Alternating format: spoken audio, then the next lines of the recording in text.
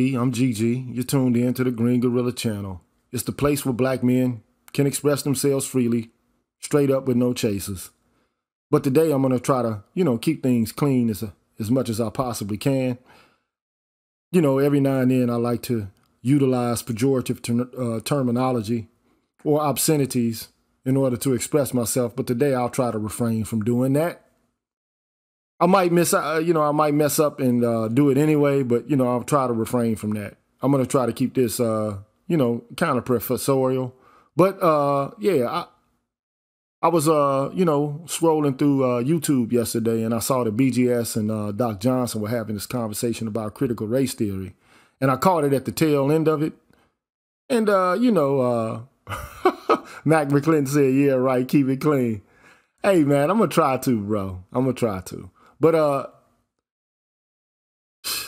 it's a struggle, man, because I get frustrated sometimes, man, and when I see something that it's not quite right, that impulse, man, just comes out. But at any rate, man, I heard them talking about critical race theory, and man, it's like a hot topic right now because you got people on the right who don't want it being taught in schools. And so now they're, proposing that the curriculum ought to be taught, throughout public schools in the U.S. And, there's a certain group of people who are pushing back against this. And I can understand to a certain extent why they're pushing back against it. Because, in this country, man, right now, we haven't dealt with reparations. And, these people, man, really don't want to actually, repair what, they have, what they have done, man. They don't want to pay for their iniquities, man. They're just operating with impunity. So, but I just want to, give you my spin on it and to let you know what I think about it, what I think it is. And, I'll react as I go along. I put together a PowerPoint presentation to try to detail and explain it. And so I may as well just get right into it, man. So it ain't no big secret, man. It's not difficult to understand, but, there's a lot to it. So let me just get right to that, man. And here we go, man. So what actually is critical race theory, man? Okay. So, and this again, it'll be kind of professorial. It's not going to be, a lot of me just yipping and yapping. So I'll be reading from slides. It'll be a little bit boring, but not to me, but it is what it is, man. I think it'll be informative though. So exactly what is this, man? It's basically a group of activists and academicians who are interested in studying and changing the relationship among race, racism, and power. That's what it is. So it's a group of activists, man, and scholars who've come together to study race, racism, and power. In its essence, in its most general explanation, that's what it is. Okay? And it's an interdisciplinary area of inquiry. Okay? And so there's economics there, there's history there, there's philosophy within it. There's, the study of egoism, both on an individual level and on a group level. There's psychology there dealing with, people's unconscious practices and their habits versus their explicit actions and what they say up front. So there's a lot of different disciplines mixed into critical race theory. But I also wanted to let you know that critical race theory, to me, is an offshoot or kind of like a borrowing from critical theory itself, okay? And if you want to know more about critical theory itself, you could, look up on, Google the Frankfurt School, because that's where critical theory was born, okay? The Frankfurt School is basically a school of social theory and critical philosophy that basically sprung up at some place called the Institute for Social Research at Goethe University, or Goethe University in Frankfurt, okay? It was basically founded in the Weimar Republic, between World War I and II, okay? And that school was comprised of intellectuals, academics, and political dissidents and activists. And they were dissatisfied with the socioeconomic systems of their day. They were dissatisfied with capitalist systems, fascist systems, and communist systems in the 30s. And so what they wanted to do was propose that social theory, as they then knew it, was inadequate for giving an account of political factionism and reactionary politics that was occurring at the turn of the 20th century, or like almost near the midpoint of the 20th century. Okay? So they were critical of capitalism and of Marxism, okay, which they saw as ideological and philosophically rigid. So what they wanted to do was to try to develop alternative ways of, realizing the social development of societies and nations. That's pretty much what the Frankfurt School was all about. So take what their mission was and what their objectives were and apply them to the subject matter of race in contemporary Western nation states. And then you get critical race theory. All right. So that's how that goes. Okay. Now,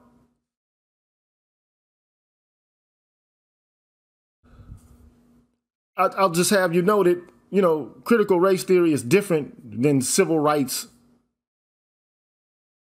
activism. Okay. Critical race theory is something altogether different.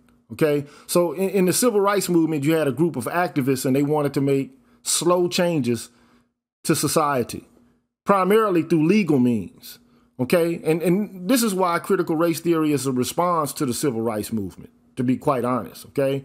But instead of trying to make slow changes, incremental changes to society, they want to challenge the basic structure of society itself. Now, I told you already that, when you talk about the basic structure of society, you're really using a Rawlsian term. Now, I don't know if you've heard of John Rawls before, but John Rawls was a philosopher, a social and political philosopher who wrote a book called The Theory of Justice. So if you haven't seen the video I've done on John Rawls, go dig through the archives and look at that video, and you get some more insight into what the basic structure of society is. But the basic structure of society are comprised of the basic social, political, and economic institutions that govern and regulate the benefits and burdens of society itself. That's what it is, okay? So they're critical of liberalism. They're critical of, the idea of egalitarianism, especially as it pertains to be either sex or colorblind. They're critical of the era of enlightenment and the idea that rationalism could actually, begin to crack away at the injustices and the inefficiencies within the context of society, right? And they also are critical of the idea that the legal system is impartial and objective. I mean, in their eyes, these theorists, they're arguing that the legal system is anything but objective and impartial. Okay, it just registers an opinion of the public at a particular slice in time. And, just because you get a decision at time T1 doesn't mean it's going to hold or be persistent throughout time. Things change. People's opinions change. The public's opinion changes. And so what could be, a concession for people of different racial and ethnic backgrounds, could be rolled back. They don't have to be permanent because, legal decisions are not permanent. They're always in flux. All right. So that's one thing you got to be mindful of. Okay. And also be mindful of this. And I know a lot of you are not going to like this, but critical race theory is not, heterogeneous. It's not monolithic. So you got Latinos who have their own issues. They have immigration and language discrimination issues. You got Asian Americans, and they talk about cultural imperialism and language discrimination issues. You got members of the LGBTQ community who are in this, and, they're critical of what they consider to be homophobia and gender prejudice. Middle Eastern people are critical race theorists, and they deal with the subject matter of terrorism, and Native Americans deal with the stealing of their land and sovereignty issues. So it's a lot going on with critical race theory. Okay, there's a whole lot going on. All right. Now, I'm not going to show you this video. I'm going to try to keep the showing the videos to a minimum here. But the origins of critical race theory was started in the early 70s. So, you know, as I listened to Dr. Johnson explain it, he's accurate for the most part. Derek Bell was one of the founding fathers of critical race theory. And to be quite honest, I like Derek Bell a lot, okay? You got Alan Freeman, Richard Delgado. There's a book that Richard Delgado and a person by the name of Stephen or Gene Stefanchek, I think is the name of it, the name of the other author. So Richard Delgado and Gene Stefanchek, they wrote a book called Critical Race Theory. And it's like an introductory book. If you want to know more about it, you know, it's real simple to understand, easy to read, accessible. Check that book out. But anyway, according to them, you know, these scholars and activists and you know, attorneys, that according to them, the civil rights movement basically stalled. And it's even begun to move backwards. And I agree with this for various reasons, okay? There are a whole host of reasons why, you know, the civil rights movement basically has come to a screeching halt. One of them, as far as I'm concerned, and I've said this before, is feminism. Although, you know, you have feminists who are involved in critical race theory, I don't think that gender studies has the same gravitas and the same weight as race. I just don't see the two as being anywhere near each other. And that's just my word, okay? Like, women, because they were women, were not whipped and put in chains and made to be slaves for, you know, forever. that did not happen to them. Okay, so this is why I take issue with some of the, you know, the things that they put forth related to their own oppression. And I'm not to say that, you know, women didn't suffer from disadvantages, but, you know, I don't think that they had the same kind of disadvantages as, you know, different racial groups in the United States of America. I just don't see it, especially because many of them were slave owners. That's just my word on it. That's just my reaction to it. But so what is it that actually, you know, buttresses and holds critical race theory up? So you got critical legal studies, you got radical feminism, there's European or continental philosophy, and then you got black and brown radical politics. Those are the, you know, the kind of ideals that undergird critical race theory, okay? So whether you like it or not, I'm trying to, this is a descriptive video here. I'm not trying to tell you what to believe or what to, you know, adopt on your own terms. I'm just trying to give you the information about what it is, because a lot of people don't seem to think that it's worthy of exploration or that it should be taught, but they don't really actually know exactly what it is. And so, I mean, how could you be opposed to having something taught when you actually don't know what it is? So it's just my goal to give you, you know, a cursory level of knowledge so you could at least understand to some degree what it is. All right. Now, what's the significance of critical legal studies? Well, they want to put forth the idea, again, as I expressed it a little bit earlier, the idea of legal indeterminacy, right? Because when you get a legal decision from a legal case, there is no correct outcome. There is no outcome that had to happen. So, you know, like, it could have went any way, right? So, yeah, a case can be decided in a variety of different ways, right? And even when you get a precedent that is favorable to a minority group, that precedent can be dialed back over time. And this is what one could argue has happened with Brown versus Board of Education. Now, Brown versus Board was supposed to be a legal decision that, or a judicial decision that ultimately led to the integration of the public school system. But I mean, like, let's be honest, man. The public school system is not integrated at the current moment, man. It's as segregated as it ever was. So if the goal was to desegregate the school system, well, it didn't do its work. It didn't do its job. So you can have a de facto piece of legislation, something that actually exists and that is passed, and then you can have de facto practices that, you know, don't square up with what the decision was intended to, you know, accomplish in the end analysis. All right, so that's something you got to be aware of. All right. Then you got feminism, right? And it's significant to critical race theory because what they do is they basically examine the relationship between power and what they call the construction of social roles. All right.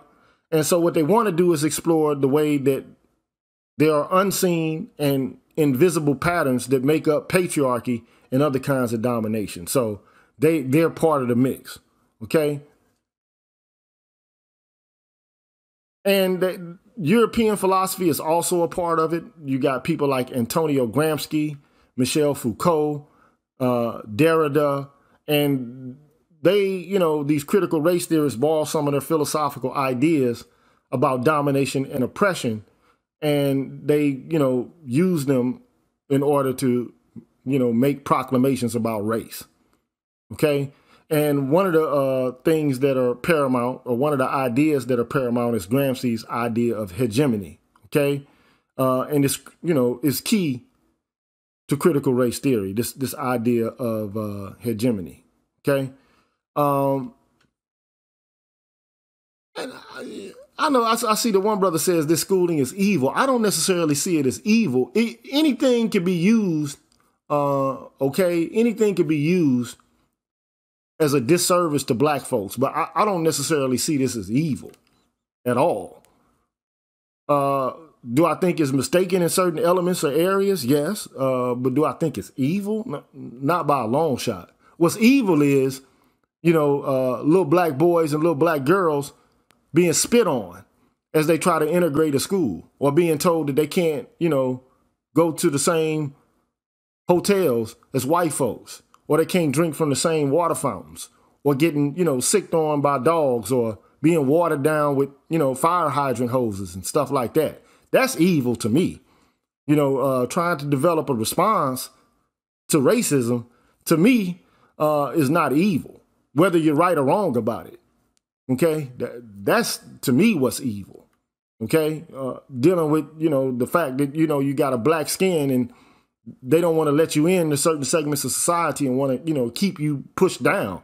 That to me is evil. But trying to reason about it in and of itself is not evil, because who are you hurting? Who are you harming? Like, what are you taking out of somebody's mouth by, you know, trying to make an analysis of what went wrong in this culture related to race? I just don't see, I don't see that, you know, no disrespect to the brother, but to Baruch, but I just don't see this as evil. Personally, I just don't. But anyway, you know, I got this video. I really don't want to show it because if I do show it, I think I might get shut down or flagged. So I think I'll refrain from showing it. But it's a video about Antonio Gramsci and his idea of hegemony. And there's another video directly after this one about Michel Foucault. And basically it's about how power is exercised through discourses and narratives and framing. And I talk about this quite often, you know, as I do my analysis of what's going on with black men in this culture and in this society as well. You know, there's a certain set of discourses and a certain set of framings in which black men are typecast as the boogeyman, as ontologically evil. I just don't perceive, you know, black men as the boogeyman and as ontologically evil, although even black men have taken on, you know, these attitudes and these understandings, these frames and discourses from contemporary white culture and society, and apply them to other black men without looking at all at the, you know, environmental and the sociological conditions that black men exist in. I think that's a shame, but you know, hey, it is what it is.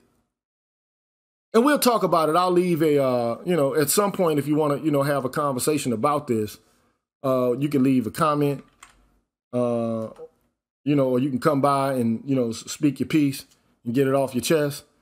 And look, I understand that there are, you know, a lot of people who are concerned about white folks doing this. I have my own concerns about that.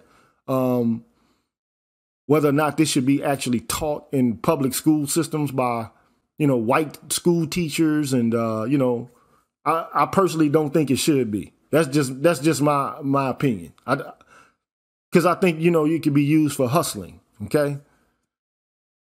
Yeah, and I do understand it could be hijacked by white liberals. I do understand that. I don't think that they should be teaching this. Personally, I don't.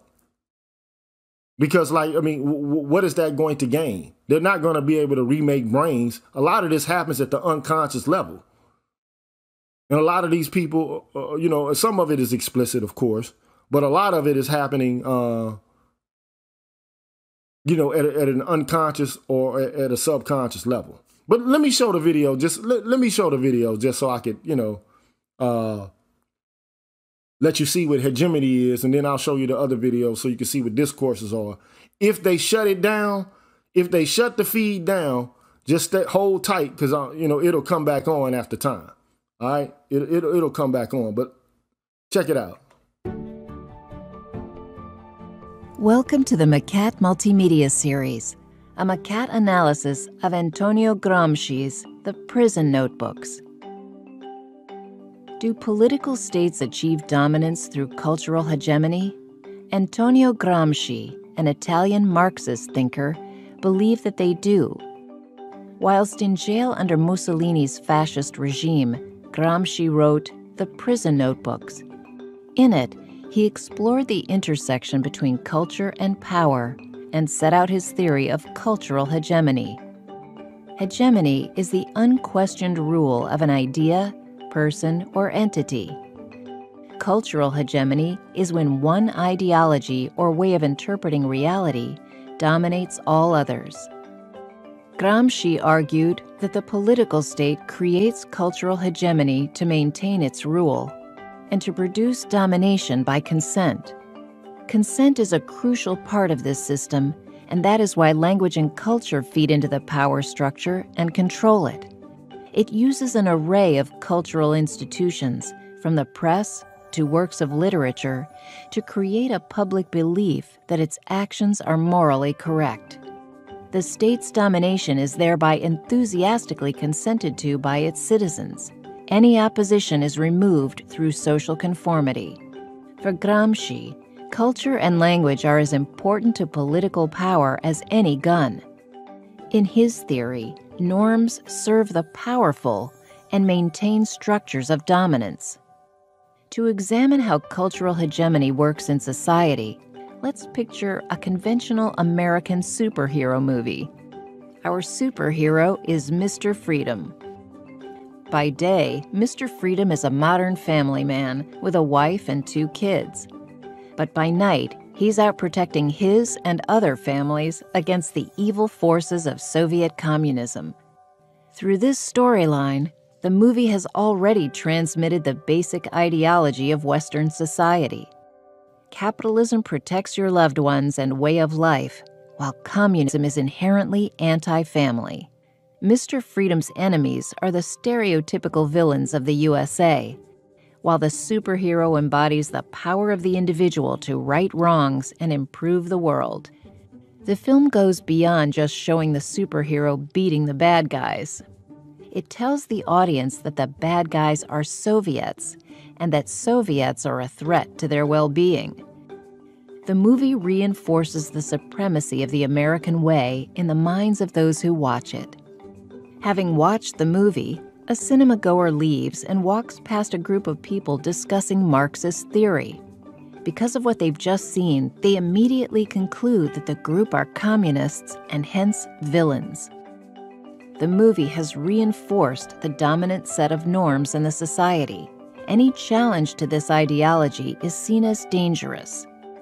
In The Prison Notebooks, Gramsci highlights the way in which culture and politics interlink and argues that hegemony is a cultural phenomenon. A way of seeing the world can become deeply entrenched in a society, justifying and reinforcing the rule of a political state. A more detailed examination of these ideas can be found in the MCAT analysis. Okay, so there's that. So now you know a little bit of what Antonio Gramsci is talking about. I mean, basically, he's asserting that there are cultural products that frame issues in a specific kind of way to make you feel like your natural acceptance of them is just innately good. And that people who have different ideas and different ways of thinking about social, political, and economic arrangements, they're inherently evil. And what they're doing or seeking to do is to destroy your good way of life. I mean, we see cultural hegemony everywhere. It's all over the place. Right now, you can see it primarily in TV shows where you got this constant, bombardment of narratives which show men as inherently corrupt and oppressive and dominating. You see it all over, okay? And in particular, I did a series of videos talking about how black men are portrayed in the media. And the portrayal is hegemony. I think it is. And I think it's cultural imperialism. But that's just my viewpoint. Okay, they always show black men as stepping fetchits, thugs, or athletes, or some sort of entertainer or musician or something like that. Okay? And so either you get this idea of the mythical, magical Negro, or you get the idea of the Negro or the black man as some sort of thug and criminal, right? But when you see movie after movie after movie after movie and TV show after TV show with these themes that are threaded throughout it, I mean, how else can you think about black men, especially if you're not in the contact with a large body of black men on a consistent basis? Then you begin to develop these ideas and these frameworks about what black men are, what their interests are, what their behavior is like, without even actually knowing who these people are. So you automatically have some sort of innate response that's negative, right? So they use this kind of language. And thanks, Jerome. I appreciate the donation, sir. Appreciate that. So anyway, man, let's push on. So they use Antonio Gramsci, and they also use Michel Foucault. So here's the next video on Michel Foucault. And it's done by some college-age girl. So let's check that out. This is Foucault. He coined the concept of post-structuralism to contrast the conventional concept of power and knowledge based on a dominant institutionalized sovereign system. His theory is based on the reproduction of regimes of power and knowledge and the creation of cultural norms. It is not a top-down system of power, but a system in which everyone participates and reproduces the knowledge through their everyday actions and perceptions. He says that a discourse or knowledge forms social realities which influence people's conduct. An individual governed by such realities then conducts him or herself in a manner consistent with that reality. This conduct is perceived and internalized by others and becomes normalized and embedded in cultural norms, which reproduces the new discourse of power and knowledge. So what does this really mean? Let's put it into context. Take, for example, the classic case of Bentham's Panopticon Penitentiary. The design of the tower doesn't allow the inmates to see whether or not there is a guard in the tower, while a guard could potentially be observing the inmates at all times. The inmates are punished if they misbehave in any way. It begins with the knowledge that there is a central watchtower, which gives the guards the ability to observe the inmates without their knowledge. This causes the inmates to assume that they are constantly being watched. Thus, the inmate will temper his actions as though he were being watched. This internalization of the threat of violence becomes embedded personally and extends throughout the prison. Through this exercise of control, power becomes realized as an institution.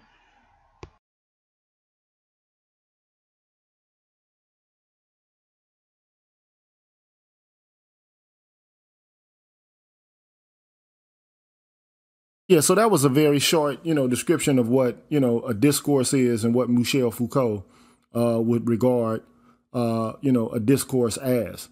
It's a cultural product that reinforces a specific set of ideas and responses, which leads to, a certain set of habits and practices and modes of conduct within the culture in which you live. And not only is it something that, is enforced by a top-down bureaucracy, but it's also something that's enforced by everyday people. And if you challenge the discourse, then you'll be met with skepticism and you'll be met with objections, okay? So there's that. And then another element of critical race theory is civil rights and black and brown nationalism, which, you know, the idea of redressing historical injustices, which is reparations. And also there's this idea of group empowerment, you know, black self-development, black self-determination. And you also get this with, you know, the Chicano and Chicana movements in the 60s, which was happening right alongside the civil rights movement, okay? These movements, you know, they were often entangled, and that's something you need to be aware of. And oftentimes we lose sight of that, but I'll talk more about that later, okay? And Dollar Wheels, just hang on tight because I want to get through this before I bring you up, okay? But I will bring you up, but just let me get through this. It'll take a little bit of more time, but, you know, I got to get through this, all right? And there are spinoffs to this. So, you know, critical race theory started off in law. It started off in the legal field by law professors and academicians, but it has moved to other disciplines. So now it's in the educational disciplines. It's in the political scientist discipline.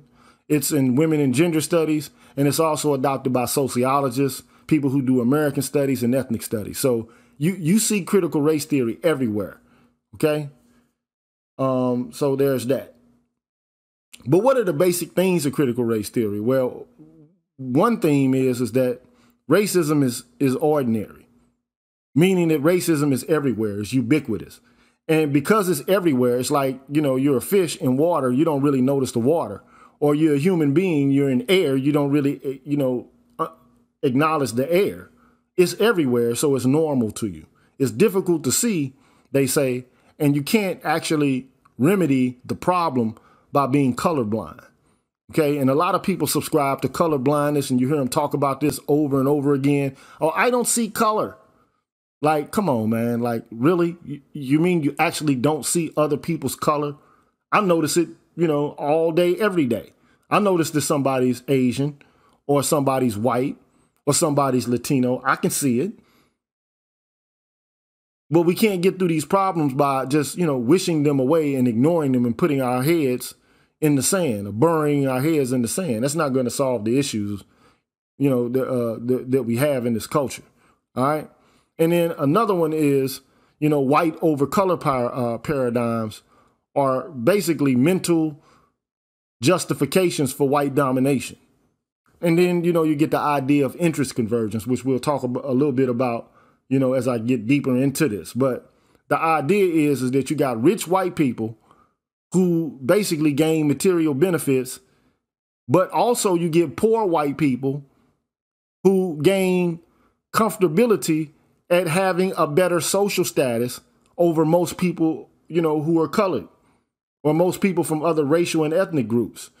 And so what this does is it makes it harder to change the system, because mostly all white people are invested in the system in the way that it is. So even though, not, you know, most white people are not absolutely rich, they still, you know, have a better social status than black folks.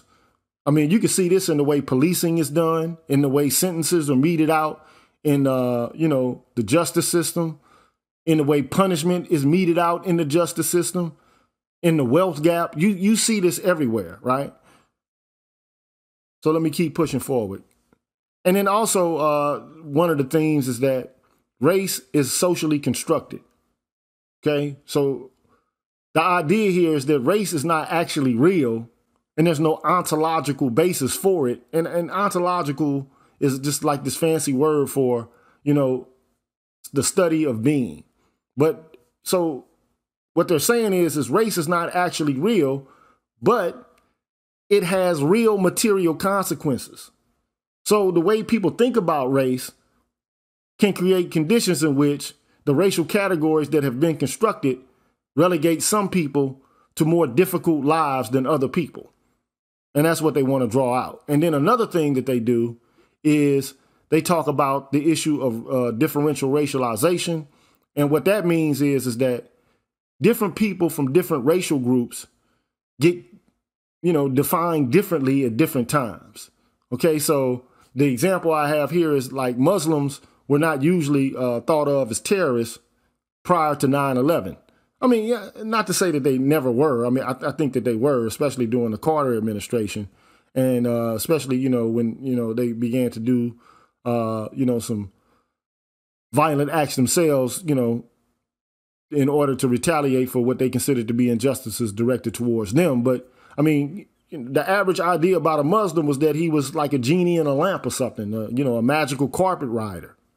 And then also, you got to understand that different racial groups or ethnic groups were not considered to be part of the white clan until after time elapsed. Like, we're talking about people who are Irish or people who are Italian, or, you know, even people who are Latinos, who increasingly, you know, some of them are being characterized or defined as white, which hadn't been done before, but is being done now. So in other words, you know, like, it's like the needle moves on what race actually is and who's in the in group and who's in the out group. It changes over time. So that's another issue that, you know, is often discussed when it comes to critical race theory. Okay. Another theme is this intersectional theme. And you know, I've had my, you know, complaints and my criticisms of intersectionality. I think what it does is it says it wants to anti-essentialize people, you know, in their identities. But I think that, you know, if you're a male, it absolutely essentializes you and considers you to be a locus of violence and domination. And I just don't think that's fair to black men, especially because, you know, we've suffered some of the worst conditions and treatment of any group of people throughout the history of the world, especially in the Western world. Okay. So anyway, man, another theme is this intersectional theme and anti-essentialist theme, where no individual has just one, you know, identity. So you have a multiplicity of identities based on your race, class, your gender, your sex, whether or not you're healthy, how old you are, and what ethnic group you belong to. And another theme, and this is the last theme I'm going to discuss, but it's standpoint theory.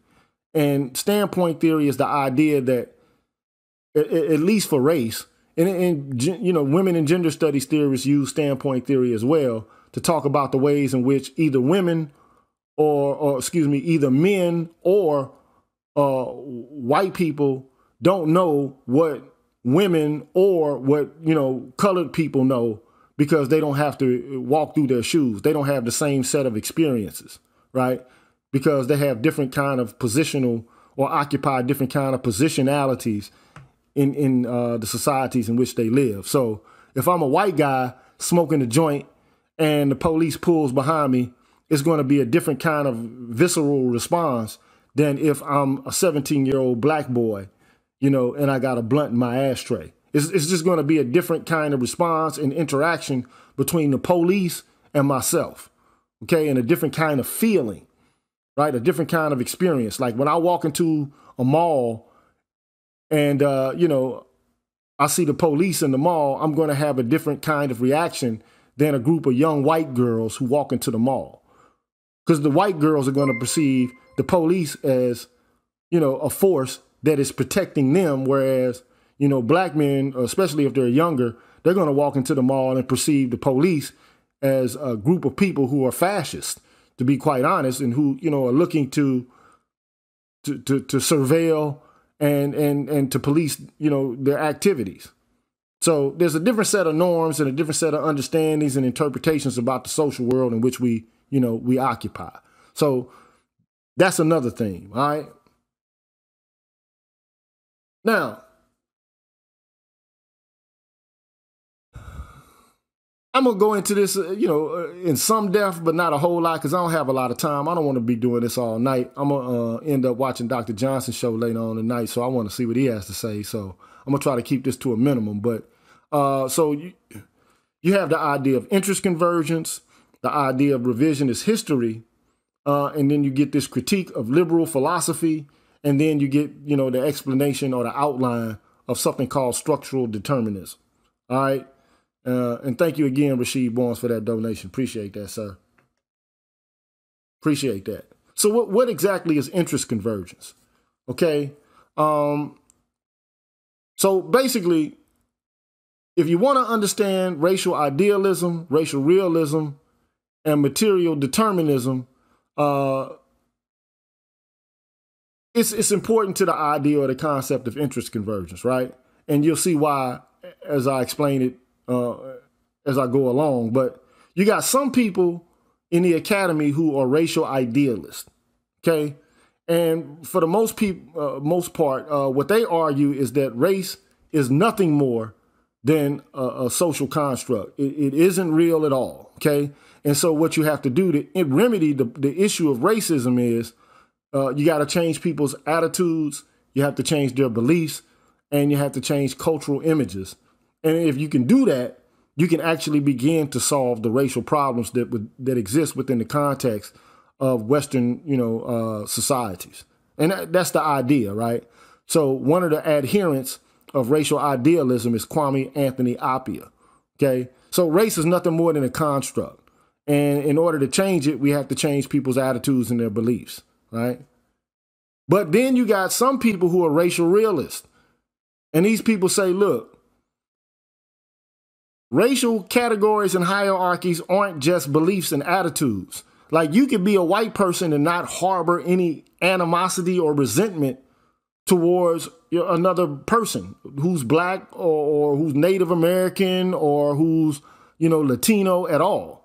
So you don't have to have animosity or venom towards a person, but you can still benefit from the social arrangement, which privileges you, right? And which gives you more benefits and alleviates your burdens than somebody else who is not white.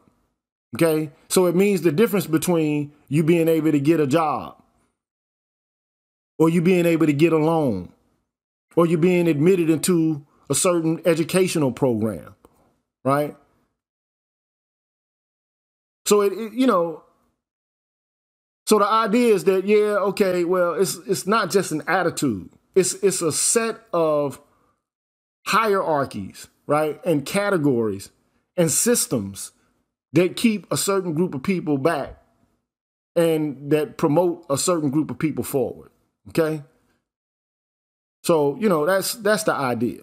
All right. And then you have a group of people called material determinants.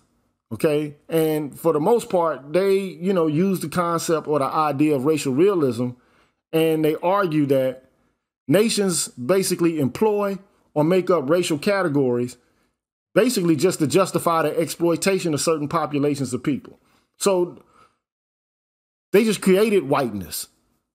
They're to be quite honest, they really actually did, because prior to Bacon's Rebellion in the early part of the 17th century, there was no white people. The white people didn't exist. They didn't refer to themselves as white.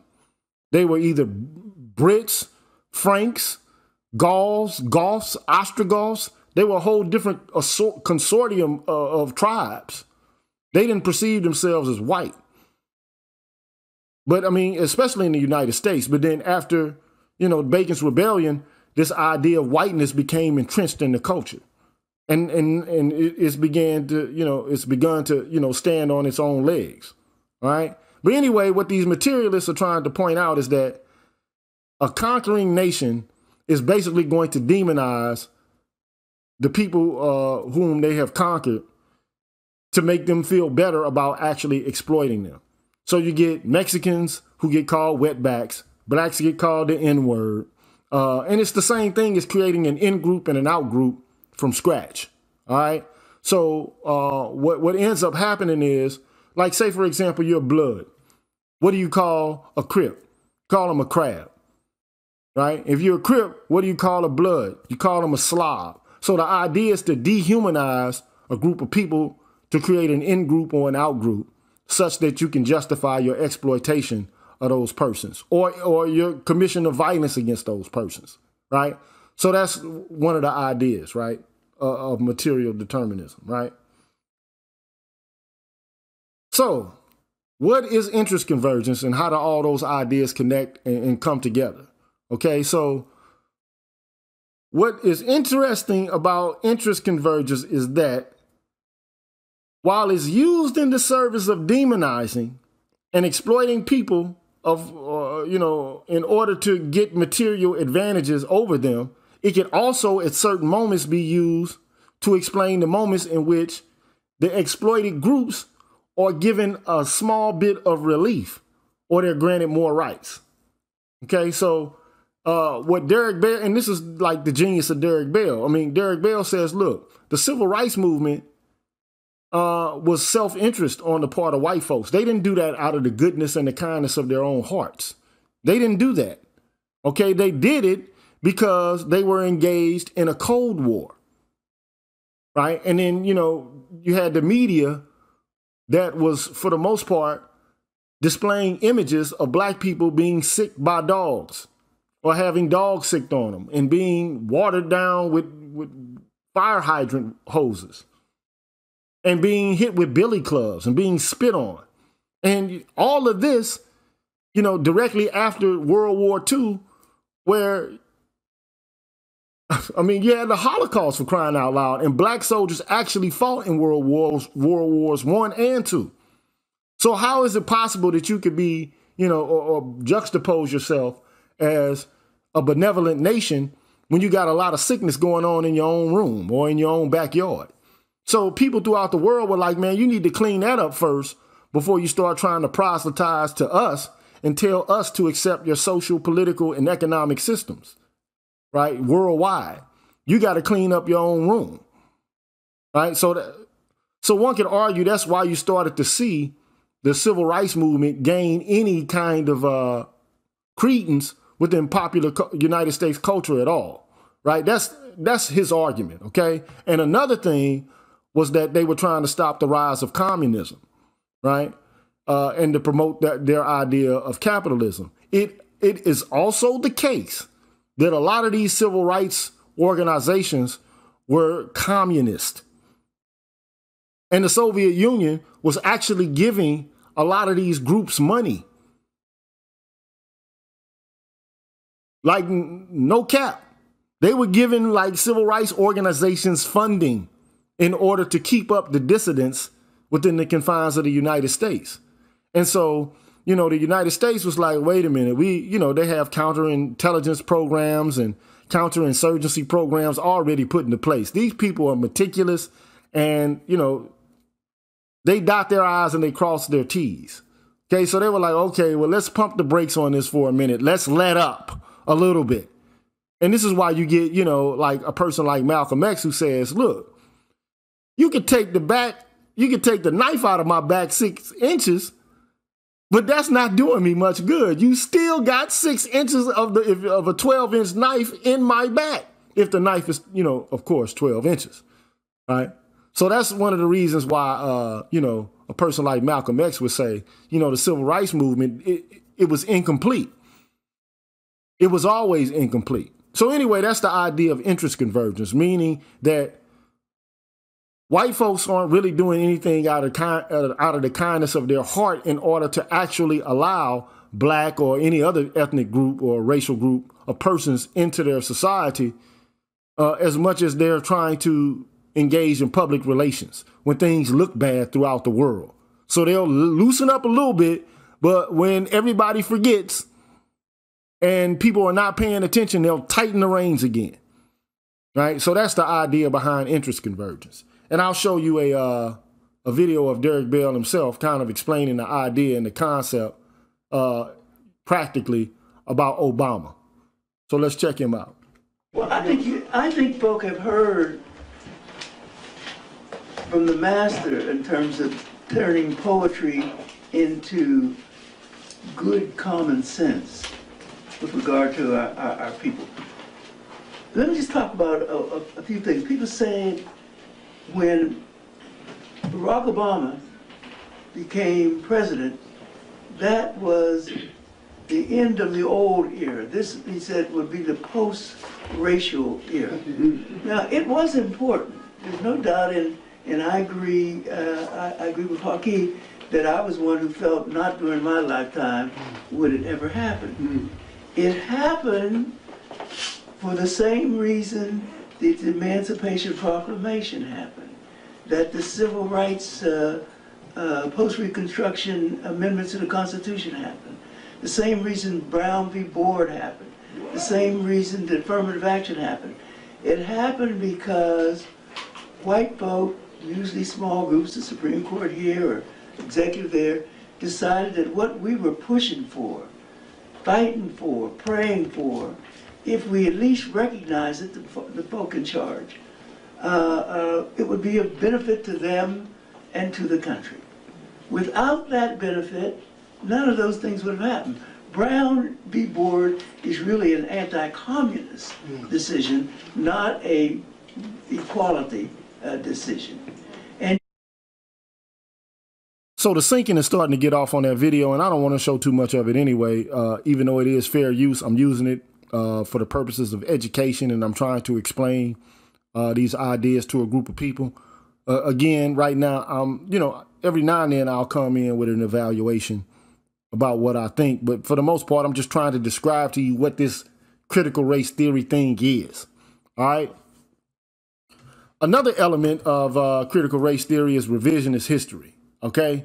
And revisionist history is basically re-examining America's historical record. It could be any nation for that matter, but it's like going back and re-examining the history of a nation and replacing, you know, the comfortable narratives that the majority group puts forth and replacing those interpretations with that of the experiences of minority groups. Okay. So also what it does is it gives alternative evidence that's sometimes, you know, held back in that record to support the new interpretations. Okay. And for realists, when you get attitudes about different racial groups, they typically follow what's happening materialistically and not the other way around. So you don't get a material change and then you get, you know, well, you don't get an attitude first and then you get a material change. What you get is a material change and then the attitude. Okay. So in other words, the material advantage is what this is all about. This is not about justice. It's not about, you know, making sure that people, you know, are able to enjoy, you know, coming in. This is about how can we maintain material advantage and what kind of, you know, intellectual warfare can we, you know, apply in order to make ourselves look good while we maintain that material advantage. And attitudes about different racial groups are based upon whether or not it serves the interest of the majority group and their material advantage. All right. That's what it's about for a realist, a racial realist. Now, an idealist is just going to say, well, it's primarily the attitudes and we can change the attitudes. But the racial realist is going to say, look, man, it ain't about the attitude. The attitude follows the money.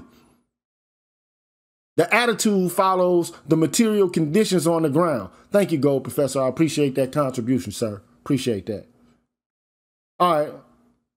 And, you know, there's a good historian, man. His name is Howard Zinn. This is a video of Howard Zinn. I'm going to show only a little bit of this video because I know it can get flagged because I think the people who produced it, you know, have a lot of videos on YouTube. And I think definitely it will get flagged. But I'm going to show a small slice of it and then push forward from it.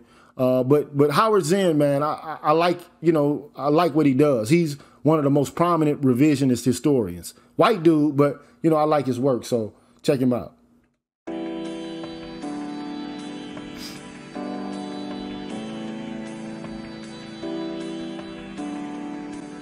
Well, the basic problem of traditional history books is that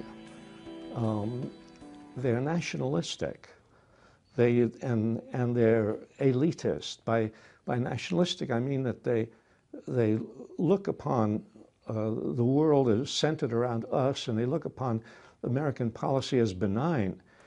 A more realistic and more truthful history would take a look at American foreign policy over the last several hundred years, really. It'll take a look at American foreign policy and see it for what it has been: expansionist, violent, militaristic. In other words, it would be a history that would be honest in the way that we expect individuals to be honest about themselves and their past and to rectify their mistakes. To do this is not to be unpatriotic or un-American, unless you think, that being American means approving everything your government does, or being patriotic means supporting everything your government does. No, being honest about our past, being honest about what we have done in the world, and a history that looks at what we have done from the standpoint of Black people, Native Americans, poor people, women, people who have generally been omitted from traditional history. When you look at our history from the point of view of the people at the bottom rather than the people at the top, well, then everything looks different. Policies look different. You have different criteria for measuring what the country does. Again, I don't want to take too much time to show all of that video. I will, if I can, post the links to these videos in the description. But, I mean, you can find them on YouTube. All you got to do is look up Howard Zinn, and you'll see a video on him. Michel Foucault, there's like hundreds of videos, or at least dozens. Gramsci, the same. Derek Bell, the same. I mean, they're plastered over YouTube. So all you would have to do is go look, do a search, and you'll find it, okay? So anyway, let's compare and contrast again these racial idealists with the materialists. So if the materialists are right, you have to change the circumstances in which minorities live before you'll get a change in racism, not the other way around. So it's not enough to change the attitudes. You have to change the physical, objective conditions in which people live, and then you'll get a change, perhaps, maybe, in attitudes. So you have to deal or contend with the unions.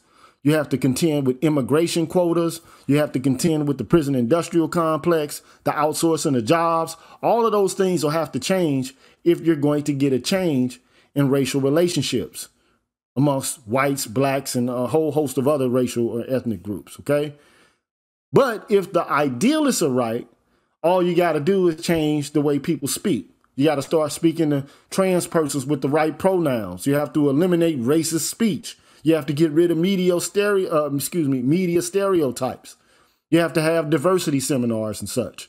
And these will bring about the changes. Now, one could argue that you need a little bit of both in order to bring about a significant change in racial relations. But if anything, I would have to favor the materialist on this, precisely because people are not rational, man. I don't care how rational people say they are. I think people use rationality to justify their sentiments. That's my viewpoint, okay? I think that, sentiments precedes rationalization. That's just my view. It's like being in an argument where you respond, not really even responding, you're just reacting.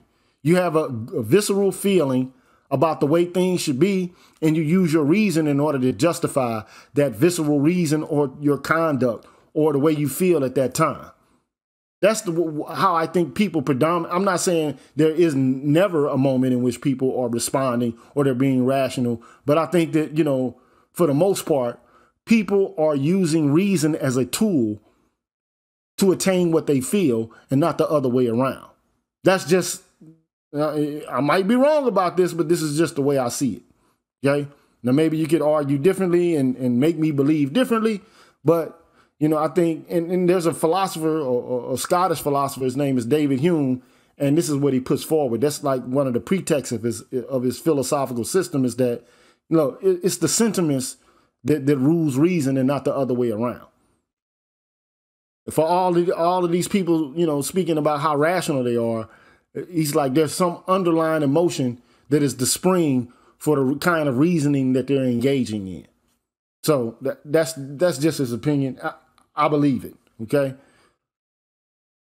Another issue that they deal with is the issue of liberalism.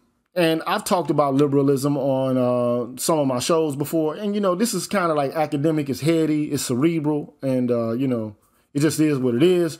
But one could argue that liberalism is a perverse way to address racial problems. right? So liberalism or classical liberalism is basically undergirded by the idea of negative liberty and treating everybody, as an individual.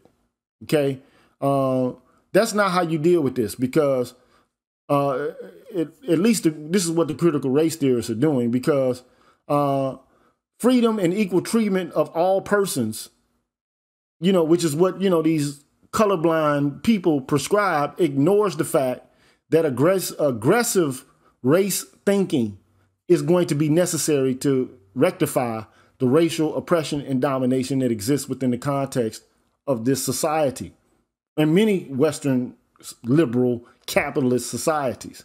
It's not enough to just say, well, I'm a person, he's a person too. Let's just observe people as persons. That's not going to solve the problem, because that's not how the problem started. That's not how all this came about. This came about by looking at other groups of persons as colored. I mean, not colorblind. So how can you all of a sudden eliminate all of these issues by becoming colorblind and ushering in liberalism? If it was the case that you started off with the liberal idea from the beginning and everybody was given freedom and was treated equally, then, we wouldn't be in the debacle that we're in.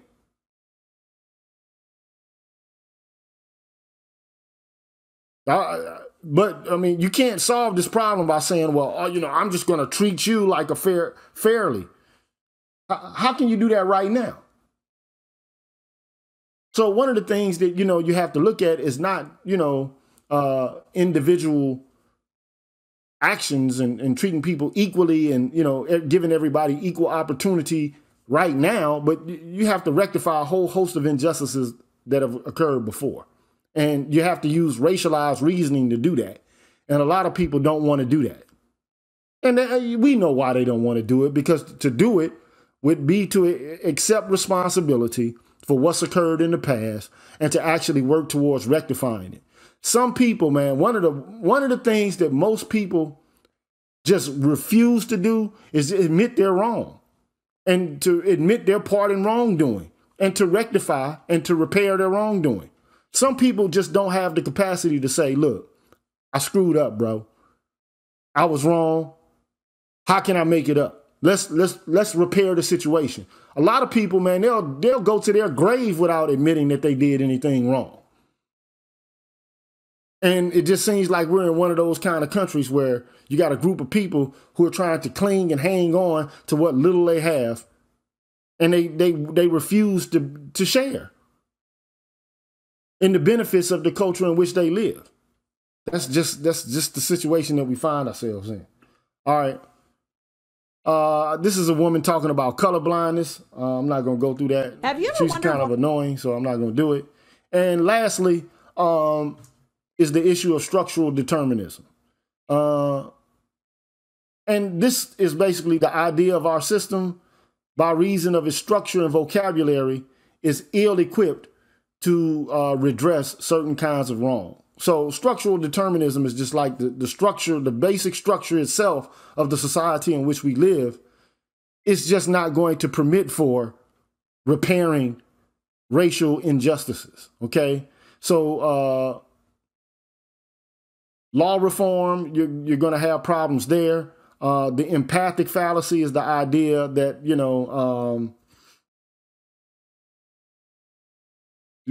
all we have to do is just, begin to feel each other, and then, to have empathy for one another and things will change. No.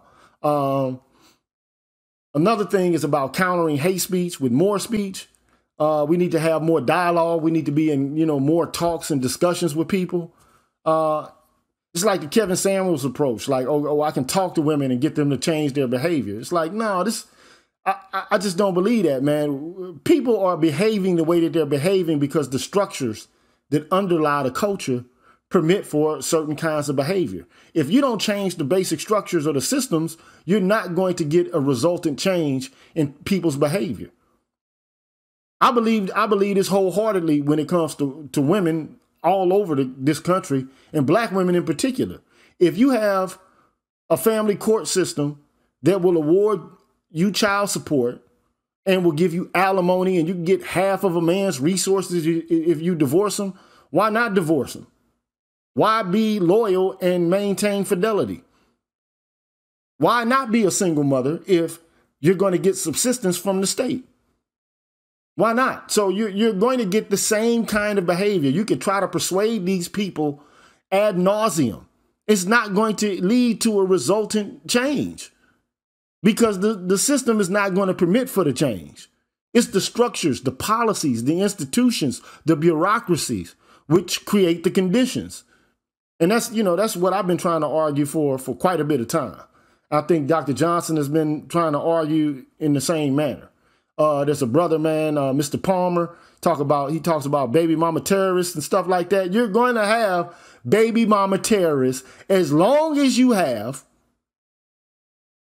a system, a bureaucracy in place that awards women money and by default perceives that the child is in the best interest when they're with their mother. It's in the child's best interest to be with their mother.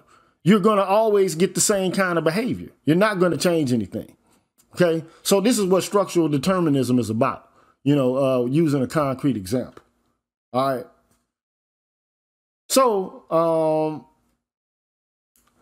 chapter 3 of this book, that I've taught critical race theory before, I guess you could tell. But anyway, there's some people in critical race theory who, they believe in using stories in order to, elucidate the realities of racial discrimination and domination.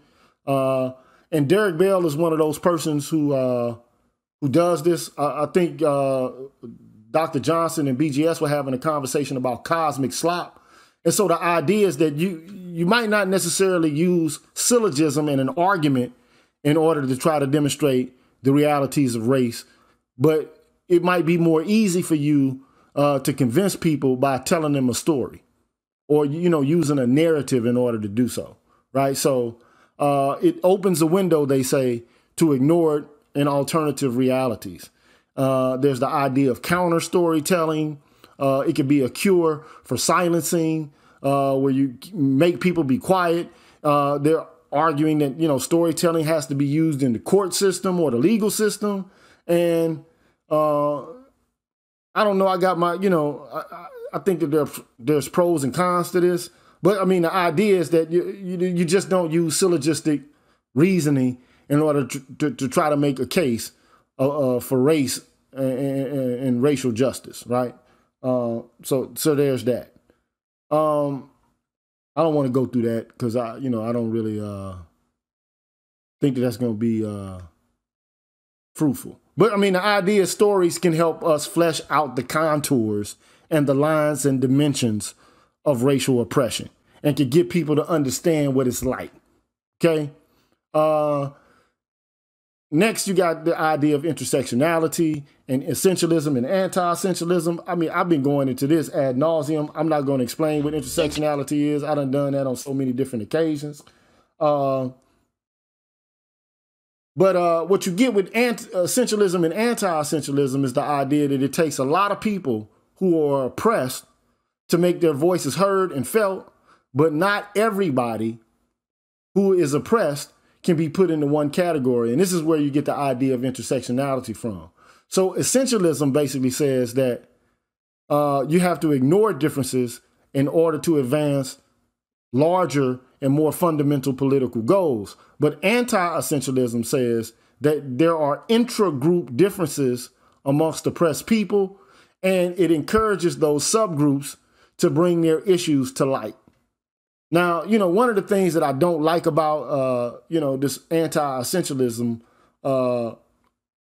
practice, and you'll see why later, is that often it encourages intra-group infighting over resources, right? And it also ignores, by means of ideology and categories, it ignores groups of persons who are really and truly suffering by marking them off and partitioning them off as a fundamental problem. And we see this with like black feminists and men, black men all the time. So black men are like, look, we're the most killed by police, but as a black feminist, you want to argue about how black women are also killed by police, but black men are subjected to this kind of violence at 20 times the rate of black women. But black men shouldn't speak up, because if we do, then we're engaged in essentialism, which to them is, inherently unjust. It's like, wait a minute. There's, there's a case to be made that, look, this has to stop. This competition has to end, especially if the competition is not really actually predicated on changing the basic structure of society itself, but really actually only predicated on a certain small subgroup of black folks or any other racial group being tokens. That's not going to move the needle for racial justice at all. By a small subgroup of the black population, being able to be written into the project or written into the equation or factored in. That's not going to work. Okay. So there's that. And then we get to the subject matter of nationalism. Okay. As it pertains to critical race theory, should black folks and other oppressed groups create their own institutions? Just leave these people stuff alone, right? Should that be the goal of what black people are directed towards? Or should they work as hard and diligently as they can to try to assimilate to the dominant culture? Now, a racial realist is going to say, you're not going to be able to assimilate to the dominant culture. You can do all you want to try to assimilate, but there are certain features and functions of the system that you live in that are still going to carve you off and partition you away from the white social body, especially if you're a black male. You're not going to be able to accomplish your goal. Now, this is what they're going to say, right? A realist or some variants of realists will say that. But then you got the national, and let me just say this, let me foreground what I'm about to say. Like, black nationalism is, for the most part, dead contemporarily. I mean, you hear a lot of people talking about black nationalism, but especially in the university, it's a big no to nationalism. It was rejected directly after the civil rights movement. You had the Black Power movement and the Black Panthers and all of this. They were nationalist organizations to a certain extent. Okay.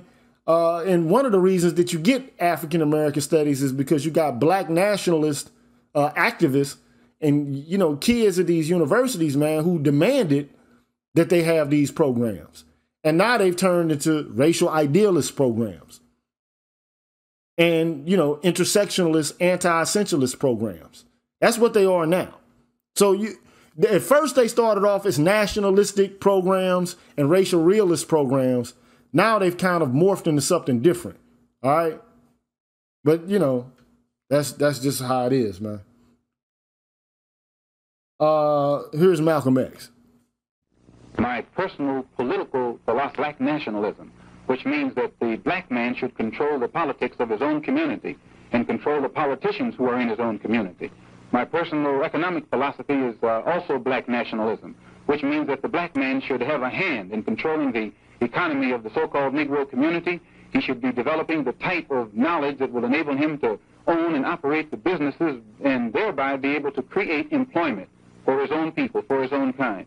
And the social philosophy also is black nationalism, which means that instead of the black man trying to force himself into the society of the white man, we should be trying to eliminate from our own society the ills and the defects and make ourselves likable and sociable among our own kind. Well, you seem to be dissatisfied with everything. Just what do you want? I'm not dissatisfied with everything. What you are able to see with your analytical mind is that everything that is offered doesn't produce what it's supposed to produce. And I'm just telling you that it doesn't produce what it's supposed to produce. Well, what is your ultimate aim? The only way the problem can be solved. First, the white man and the black man have to be able to sit down at the same table. The white man has to feel free to speak his mind without hurting the feelings of that Negro. And the so-called Negro has to feel free to speak his mind without hurting the feelings of the white man. then they can bring the issues that are under the rug out on top of the table and take an intelligent approach to get the problem solved. That's the only way that they ever do it. We need an action program while we are Muslims, or while we are Christians, or while we are whatever we are. We still need an action program that will eliminate these evils that are in our community. And this is what we're trying to do with the Muslim Mosque Incorporated. Do you consider yourself militant? I consider myself Malcolm. So there you go. You got Brother Malcolm, man, advocating for black nationalism, okay? But here we come to the last part of this, man. I'm not going to, do too much more of this because it's getting to the hour and 30-minute mark. But there are some people in critical race theory who say that there's a disadvantage in critical race theory to the extent to which it's only set forth in terms of a black and a white binary. Then there's the idea of critical white studies, and then there's other stuff going on as well. So let's talk about the black-white binary. So the question that this black-white binary, or thinking about it, is supposed to elucidate is that, are blacks really the prototypical minority? And is their historical experience exceptional, right? So, I mean, the idea is this fair to other non-white groups? Are their racial grievances to be superseded by that of blacks? What about Asians, Native Americans, Latinos, people in the LGBTQ community? Don't their concerns also deserve attention, but are they diminished by the attention given to African Americans? And, I got my thoughts and opinions about this. I think that black men, have been pretty much left out. I think all of these other groups have used this black-white binary argument to squeeze black men out of the debate. That's just my opinion. And, when you look at the numbers and you see the empirical evidence, one could, make the case that you got black men hemorrhaging, but everybody else wants to be written in. I'm like, well, have gay people been treated like black men have been treated in this country? Like, does the same experiences happen to a Caitlyn Jenner that happens to an Amadou Diallo? Are they likely to have the same kind of experiences with law enforcement, with the attainment of wealth, with the procurement of a job, and so on and so forth? So it's a whole host of issues that need to be taken into consideration, when you start talking about the black-white binary. I just think, everybody else gets on the bus before we do. And by the time we about to get on the bus, everybody says, well, the bus is filled to capacity. No more room for you here. That's just how I feel. All right. I could be wrong, but that's just my assessment of the situation. Okay. But check this quote out. Okay. So there's a quote in this book that says, okay, few blacks will be yelled at and accused of being foreigners or of destroying the automotive industry. Few blacks will be told that if they don't like it here, they should go home. I don't agree with that. Few will be ridiculed on account of their unpronounceable last names or sing-song accent. Well, that's because our last names were beat out of us. And, okay. Well, few will have a vigilante, police officer, teacher, or social worker demand to see their papers, passport, or green card. That's true. Few will be asked if they are terrorists. All depend on what kind of terrorist you're talking about. By the same token, few Asian people will be accused of being welfare leeches or having too many children out of wedlock. So, I mean, there's positives and negatives to this, but I mean, these are just ideas being espoused by some critical race theorists, right? I'm just here to give you the information. So at the end of the day, here's the deal, man. When you get one minority group that seems to be gaining some sort of ground, another group, a minority group, seems to be losing ground, right? This kind of, phenomena causes minority groups to try to get in as good as they can with white folks so as to be the favored minority. So ultimately what ends up happening is this black-white binary, a lot of times it pits minorities against one another to play the oppression Olympics. And this is one of the main features and functions, I think, of the Black Manosphere. It's like, wait a minute. Don't use us as a scapegoat to try to get in and triangulate white supremacy. That's not the way to actually change the basic structure of the system here. And then, but to add insult to injury, you got black men being called the white people or black people and stuff like that, man. Like this, it's gotten out of hand, man, as far as I'm concerned, right? And I like Malcolm's idea, though, like everybody needs to be able to sit at the table and air their grievances.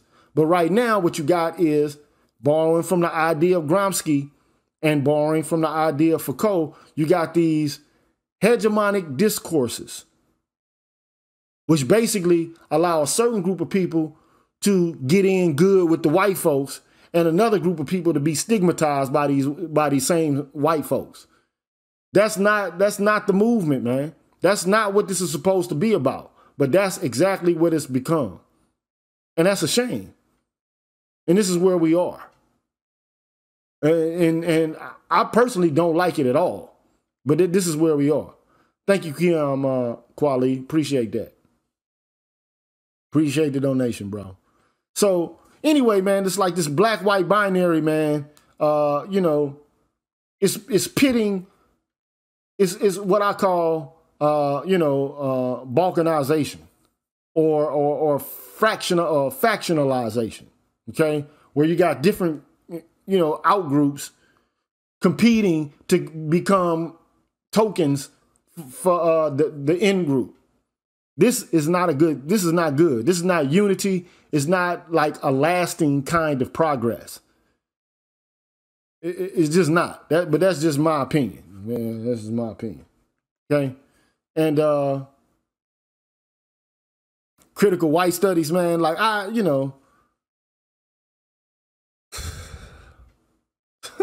man, look, this is, we already know, man, that the closer to whiteness you are, whether it's in comportment, behavior, attitude, language, education, the better off you're supposed to be.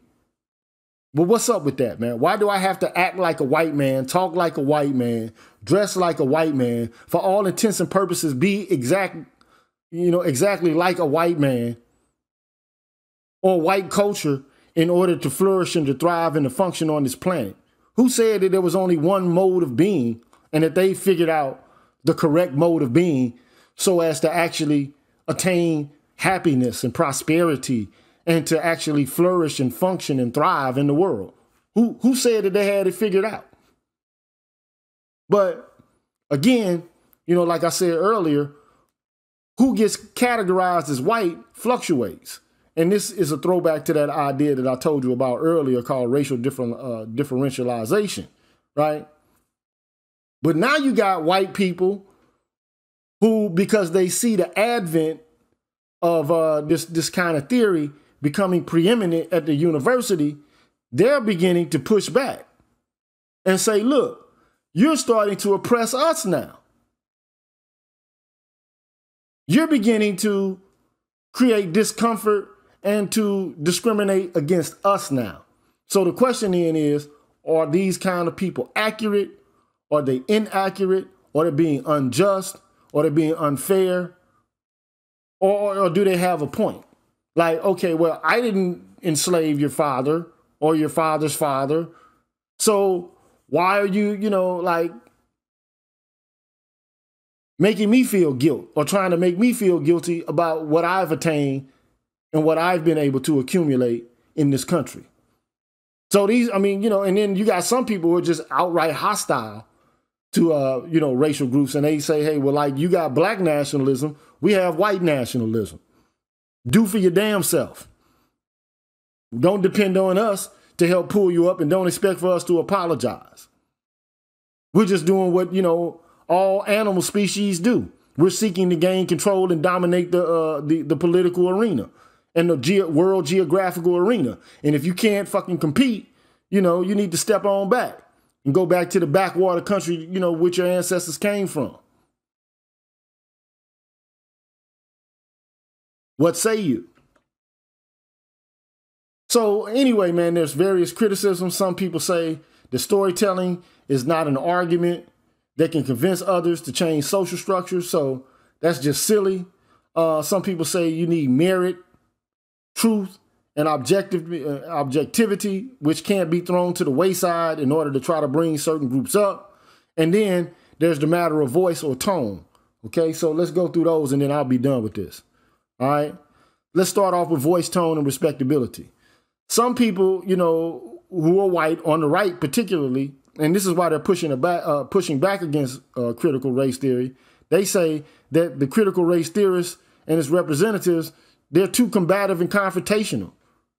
I mean, they got a lot of hand clapping energy and, you know, a lot of white guilting energy, and it's just combative, and it's not conducive to actually gaining any kind of progress. Like if you come at me screaming and yelling, why should I listen to you?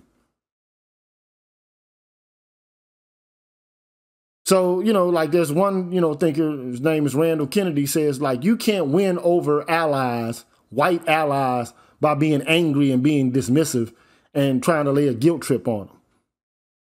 That you got to change your tone. Well, that's what they say. Okay. I'm describing here, not evaluating on at this point. All right. I'm not going to go through that. But first to a debate over. Then there's the subject matter of merit. So some of these people on the right say, look, y'all have had a long time to take advantage of opportunities that you've been afforded. And if you haven't been able to capitalize on those opportunities, well, that says something about you, not us. So because you lack merit, you can't blame that on white society. You got to get your shit together. I mean, I'm just giving you the arguments. You can take this and place it where you want, okay? Again, the storytelling element, like narratives are great, but they're not substitutes. This is like the difference between anecdote and making, you know, a rigorous and a, you know, a kind of, you know, a strong argument. So the idea is, look, a storyline can be coercive and rhetoric can be, you know, abused in order to get people to conform to a specific way of thinking. And so it's dangerous to tell stories, and it's dangerous to kind of engage in rhetoric to try to convince people of things. You need to be as impartial and as objective as you possibly can when you try to explain things to people, especially around issues as sensitive as that of race. Okay? So those people who have stories don't fit into the narrative feel like they might be left out or they might be marginalized. So, you know, I got a series of videos that I would normally show if I was teaching a class like this, but I'm not going to show those videos at the end. But you kind of get the picture of where this is going now, man. That's, for the most part, that's an introduction to what critical race theory is about. So I'm going to take a quick break right fast because I've been talking for the past hour and 30 minutes like I'm teaching a damn lecture.